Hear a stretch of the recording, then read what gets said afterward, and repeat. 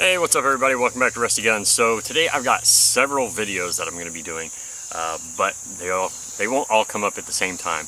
But first off, like you saw in the title, we're going to be reviewing the Remington Scoremaster, and this is model 511, and it has a -X on it. Not sure if that makes a difference, but it's model 511. They were manufactured between 1939 and 1962. They did stop production of these guns during World War II. So there's that. The gun weighs about 5 3/4 pounds, I think is what it is. It's got walnut furniture on it. The barrel length is roughly 25 inches. And when they first came out, they were made with just 6-shot magazines. And then about 1952, they started offering 10-shot mags to go with those guns. So let me go ahead and show you the gun real quick, and then we'll do some shooting with it. And there's a little bit I got to explain with the gun too, but let me get the gun first. Okay, so here we go. Here's the gun. Like I said, walnut stock. It is a bolt action 22. It has the safety lever right here. The magazine release is right here at the bottom. Right there. I haven't checked yet, but I'm pretty sure this is only 6 shots. So it's a mag right there, almost like a little baby banana clip.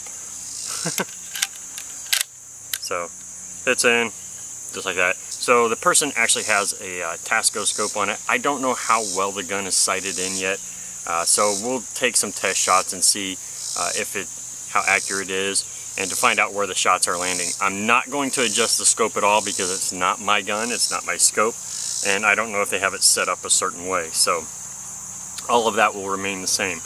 We're just going to test fire it. After we get done test firing it and seeing where the shots are landing, we're going to see if we can split a card with this. So let's go ahead and get to it. Alright, I got you guys set up right here by the target, so hopefully you'll be able to see where they land, and I'm going to go step back to the gun and we'll crack off 6 shots.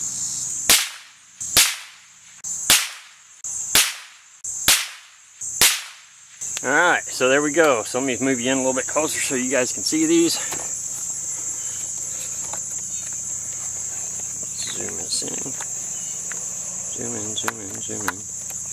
There we go. So 1, 2, 3, 4, 5. I think that one's double. I think there's an extra one there. I don't see any anywhere else. So there must be a third one in that same hole. We got 3 there, and this is doubled up. So there might have been another one that gone in the same spot. But so it's pretty accurate. I'm kind of shooting unsupported at the time, so I expect there to be a little bit of, leeway one way or the other. Maybe shoots just a tiny bit left, but like I said, it's not my gun, so I'm not going to adjust it in any way, shape, or form. So next up, we're going to split a playing card. I'm going to put the playing card in this piece of wood right here. So let me go get the card. I'll be right back. Alright, there we go. We got our playing card set up. It's 4 diamonds. I'll go back there and I'll see if we can split this. I'm shooting it from probably about 18 to 20 yards. Somewhere around there. Alright, let's see if we can split this card.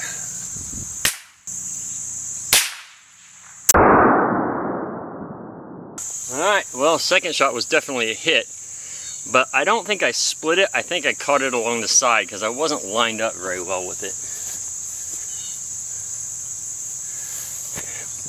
And I'd be correct. I grazed it along the side, hit right here, and just skimmed along the side. So let's try this again, see if I can get a better line on it and split it.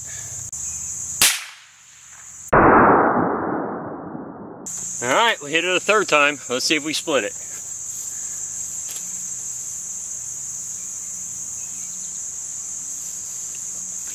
And that is a split. Let me see if I can find the other half.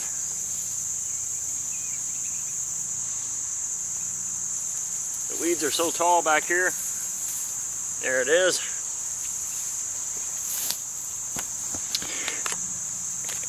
And there's the other half. So we got a good clean So there's the other half. We got a good clean split on it that time. You can still see the bottom right here where it had that gap, but then we cut it straight across on the top. So good clean split. One card down. Alright, so we had good clean split on that one. Took that out and didn't use all the shots, of course. Only used 3. Completely missed on the first shot. Second shot wasn't lined up correctly, and so I caught the side of the card too much. And then third shot, so there's my 3 of the mag. Third shot, we were able to get a good clean split. So all in all, the gun functioned perfectly fine. I mean, you know, this gun's a little dirty, so a good cleaning would probably make this bolt move a lot easier, but it's very easy to manipulate when you're shooting this. It comes up and comes back really nice and easy. So I think a little bit of oil, cleaning this up a little bit, this bolt would be excellent. So I really like it. The scope wasn't bad. For me, I was getting, my head was a little too close, and so I was getting the dark circle all the way around. So I had to kind of move my head back a little farther. But you know, it worked perfectly fine, and it's a great little gun for taking out small game or something like that. So great choice. So these guns, I've seen them selling for, they probably run around 200 bucks. Right now, they'll probably cost you a little bit more. They're an older gun, but if they're in good working shape, they're a really good shooter. I enjoyed shooting it. I really liked it. It has the little notches here for putting on like your small 22 scopes, your mounts for those. So it's already set up to go ahead and put a scope on top of that, and it's like I said, it's a great little gun. I actually like shooting this a lot. So if you have one, congrats. If you don't have one and you see one, pick it up. It's definitely worth the money. Alright, thanks a lot for joining me, guys. Take care. I will see you next time, because I've got a couple more videos to shoot today, and I want to get it done before it gets really hot out. Take care, guys.